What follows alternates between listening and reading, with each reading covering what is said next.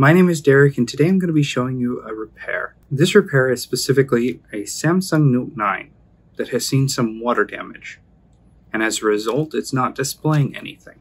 I've been informed that there was corrosion on the connector, and they believe that this is the reason there is no display. From the sound of it, it does seem to be turning on because you can feel it vibrate during a boot up. That being said, let's get into the video. Here I've got a Samsung Galaxy Note 9 that went for a swim. And even though it was protected by this, basically by this acclaimed waterproof case, it still managed to get water inside, apparently. So let's pop this apart, see if we can figure it out. Now it's apparently been opened before, so this should be relatively easy for the back to come off. And yeah, it's just coming right off. Yep, makes my job a little easier. And get in there and disconnect the button.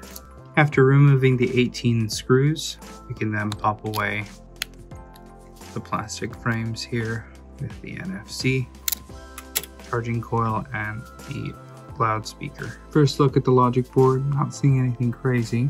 They had mentioned some corrosion around the connector, and I can see that they attempted to clean it because the pins are nice and dark right there. So yeah, let's take a closer look at this board and get it out of there. I've removed the two cameras, another SIM tray, and all of the connectors that connect the board.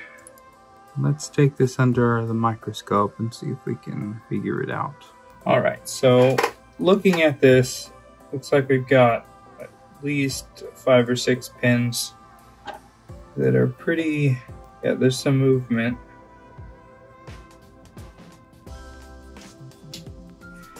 And then we've got a couple components here that are pretty dark. So let's just freshen those up with some flux.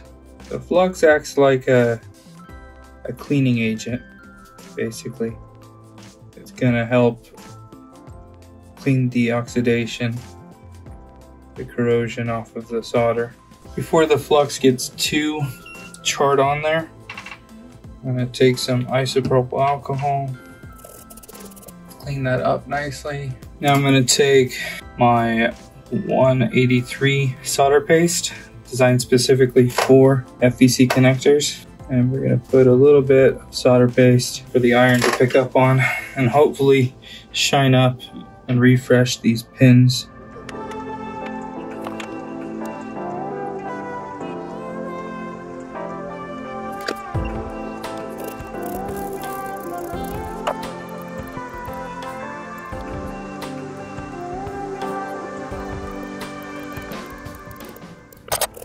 We'll scrape at them a little bit, add some more flux.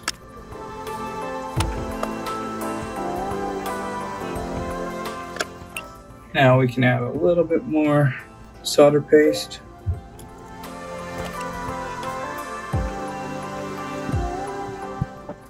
And it looks like we just got one more. I'm going to kind of just scrape the top of.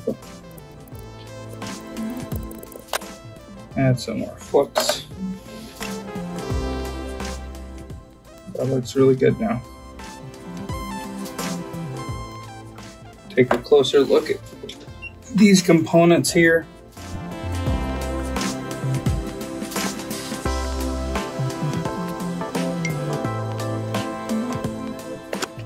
And then we'll clean this up.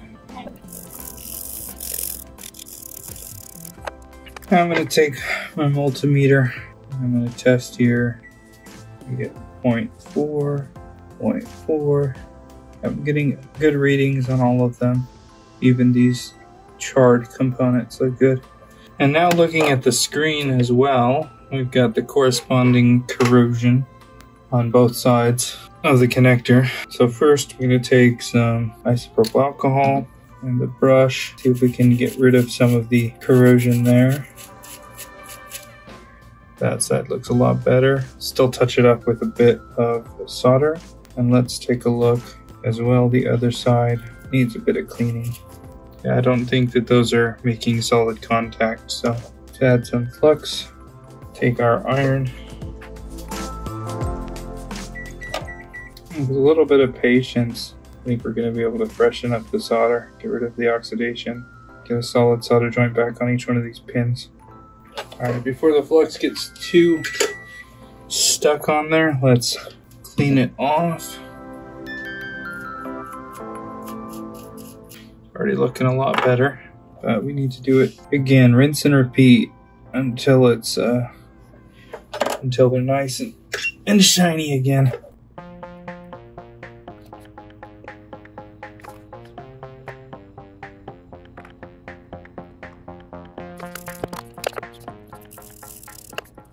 Add some more flux.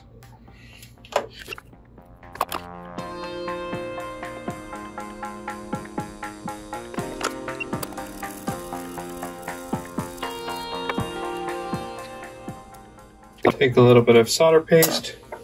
Let's put it on there and see if we can get it to quickly freshen up. We go in and hit it. I think there was just like a little wall of corrosion that just wasn't letting the solder jump up onto the pin. So now that I have that clean, it might actually jump. Let's add some flux. Okay, here we go.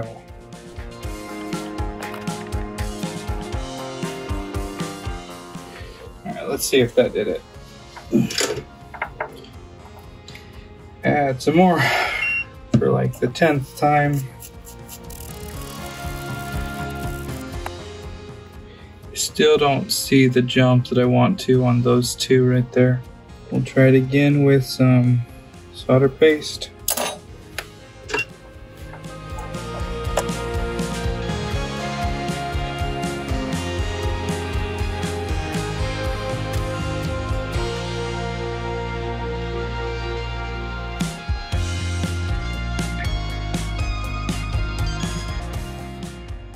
There we go.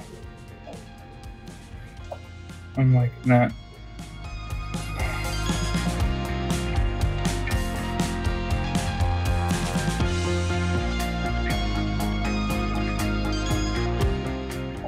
Plenty of solder now on each one of those pins. Go ahead and clean it, hopefully one last time.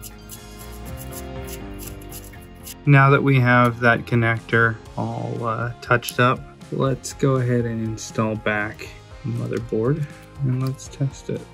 Connect up the display, connect up the battery, plug it in, and see if we get any life.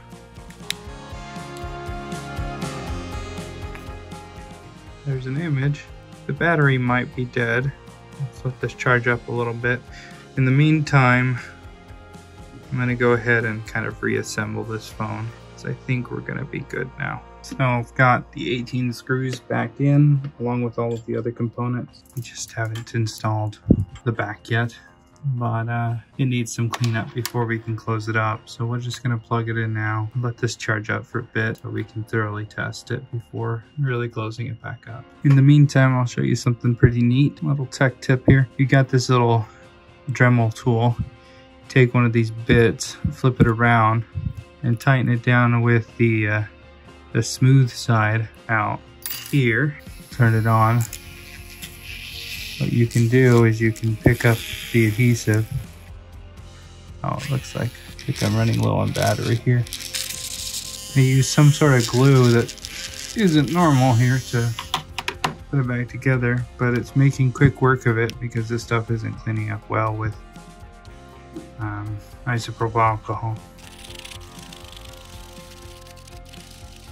Now that I've got that back all cleaned up and ready, let's take a look. Oh, and we've got a percentage, so let's go ahead and power it on. It's like we're getting a full image there. That's nice.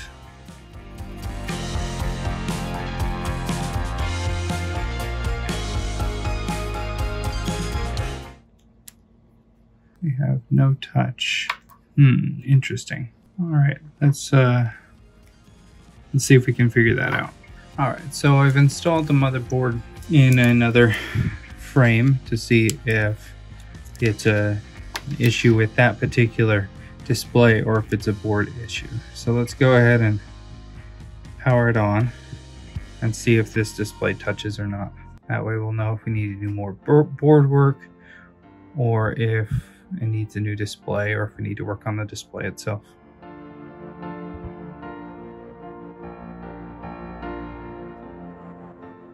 No touch. See if it even wants to power off. See, yeah. So it's going to be a board issue. So let's take a closer look at that then. See if we can figure this out. Alright, so looking at the motherboard again here at the connector, I'm noticing a missing component. This little filter here was knocked loose, so I just pulled another one, and let's put it back on if I can get it to cooperate. A little more flux, and there we go. Let's clean it up. We should be good now. Now that I've put back the filter that was missing there, let's go ahead and connect up the battery. And we'll put the back on. And let's see if our touch has come back now. First, let's see if it still displays. That's good. We get a percentage, and let's go ahead and power it on and see if our touch is back.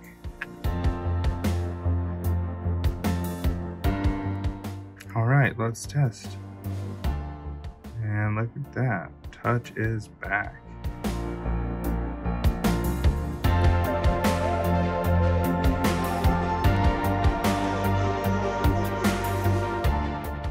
And be professional. Replace the adhesive instead of just slapping on some new glue, or give it a clean finish. Clean up the frame. Yeah, be professional.